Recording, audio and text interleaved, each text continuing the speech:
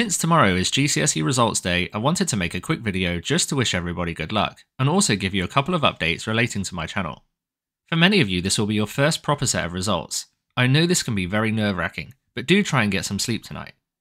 If you do have any questions about results day, leave a comment and I will do my best to answer them for you. Additionally, I'd really love to know how you get on, especially with your maths and further maths GCSEs. So if you do remember, come back tomorrow and leave a comment to let me know how you did. And finally, I just want to answer a couple of questions that I'm receiving quite frequently in comments or emails. The first one is, when are you making A-level content? So in the future, I do plan to make A-level content covering all of the topics in the A-level course.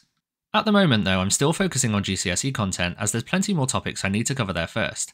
I'd expect you may start seeing A-level content appearing towards the end of this year or early 2025. I'm also receiving some questions relating to the November GCSE exam series. What I'll likely do here is what I've done in previous years. This means that after each paper, I'll produce a list of key topics to help you prepare for the next paper. It is unlikely, however, that I'll have time to produce full practice papers. And once again, I'd just like to wish everybody who's receiving results tomorrow good luck. I hope you get results that you're proud of.